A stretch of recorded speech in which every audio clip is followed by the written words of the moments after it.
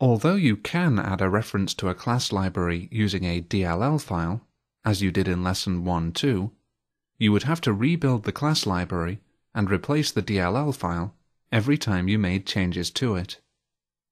If you add a class library project to the same solution as your target project, you can make changes to the class library much more easily.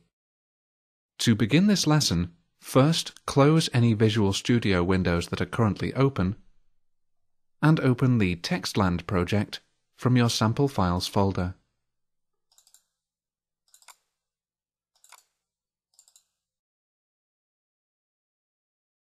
You're now going to add the Encryption Library project to this solution. To do this, click File, Add, Existing Project. Now navigate to your Sample Files folder and open the Encryption Library folder.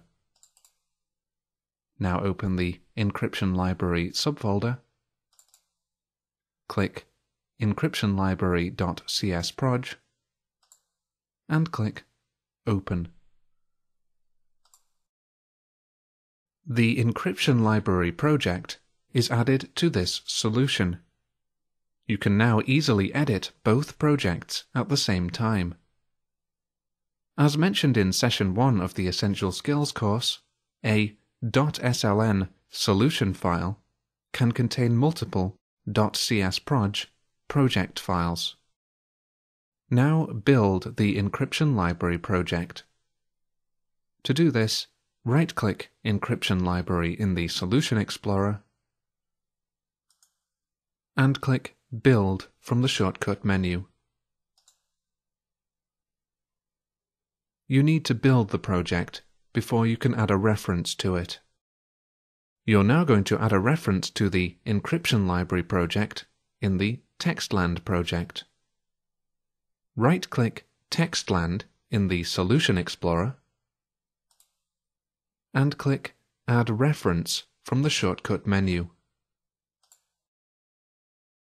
Now click the Projects tab if it isn't selected already, and you can see the Encryption Library project listed here.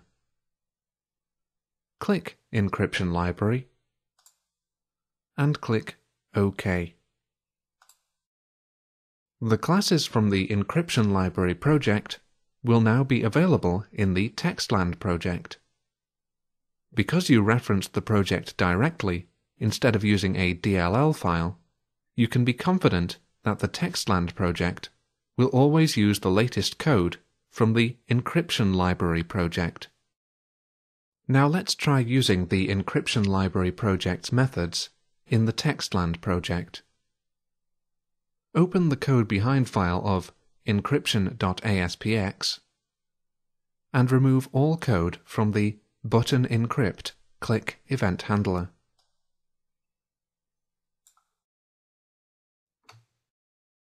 Now add the following code in its place. String encryption key equals text box encryption key dot text dot padwrite 32 byte encryption key equals encoding dot utf8 dot getbytes string encryption key. This code retrieves the encryption key from the page. Now add the following code on the next line. String encrypted string equals encryption library dot encryption functions dot encrypt string textbox encryption dot text encryption key initialization vector. This code calls the encrypt string method from the class library. You can access any of the class library's functions within the Textland project as though it were part of the same project. Now add the following code on the next line.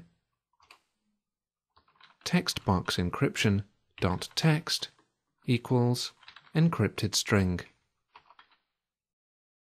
The text in the text box encryption control can now be encrypted with much less code than was needed previously. Now let's test the project. View encryption.aspx in your web browser.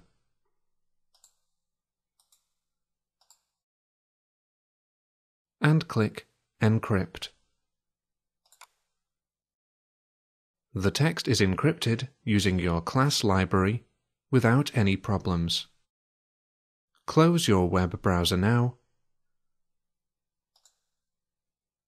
and close Visual Studio. You've now completed Lesson 4.5. Add a class library to a project.